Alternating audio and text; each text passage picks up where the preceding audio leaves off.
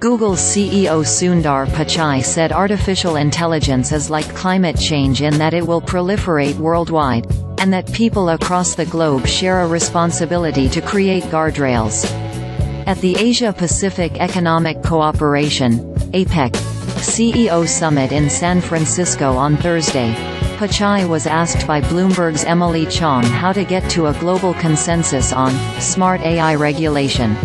Pichai said AI will proliferate, and that AI advances will get out to all the countries, and so it's naturally the kind of technology that I don't think there's any unilateral safety to be had. Should AI could go wrong in one country, he said, it could impact other countries, making it difficult to regulate locally. In some ways, it's like climate change and the planet, Pichai said. We all share a planet. I think that's true for AI. That's why you have to start building the frameworks globally, he added. Pichai said countries have a shared responsibility to build global frameworks, something he's warned about in recent months.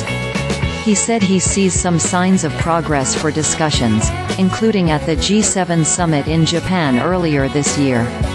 There was also yesterday's agreement between President Joe Biden and Chinese President Xi Jinping, who vowed to start a dialogue around the topic of AI. Watch.